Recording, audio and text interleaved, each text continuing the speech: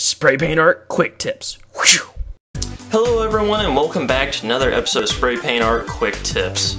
Today I'm going to be talking about the number one thing I get asked most about, and that would be Posterboard. A lot of people ask about Posterboard because they've tried it on other surfaces and it doesn't work nearly as well. They're not getting the right textures, they can't manipulate the paint, and so on and so forth. I had this problem for about the first year or so when I started painting. I didn't know what surfaces to paint on, what was good to use, what wasn't good to use. I always paint on non-glossy Posterboard. It was just basically like thick, like printer paper. So already if you're watching this video, you should know that that's not the right thing to use. Now this is what I hear that most spray paint artists use, not all of them, but just from my experience, what I've heard that most of them use is glossy Posterboard. The reason why glossy Posterboard works so much better than just matte finish Posterboard, I actually have some pictures showing from when I use just matte finished or non-glossy Posterboard as opposed to glossy Posterboard. The reason why it works better is because since it has a glossy surface, the paint doesn't soak into the Posterboard, so therefore you're able to manipulate the layers for several minutes, you know, scraping away for trees and rocks, able to create nice textures and things like that. The way that the paint reacts to the glossiness seems to work better. If you're using non-glossy Posterboard, the paint soaks right in and you can't manipulate the layers.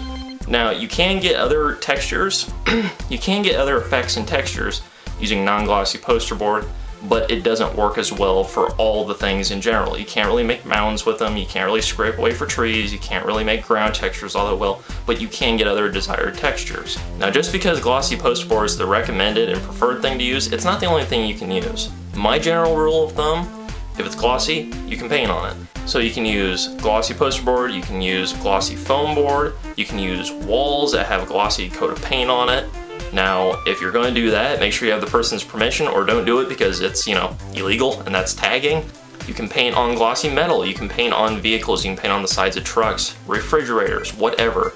The main reason why glossy Posterboard is used is because it is very inexpensive, and it's something that if you screw up on it, you're not gonna, you know, have to pay a lot out the nose in order to replace it like a vehicle or a wall.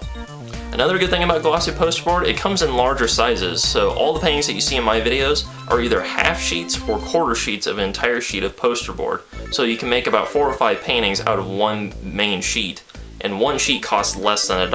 Now that brings me to my next point. Where do I get my Posterboard?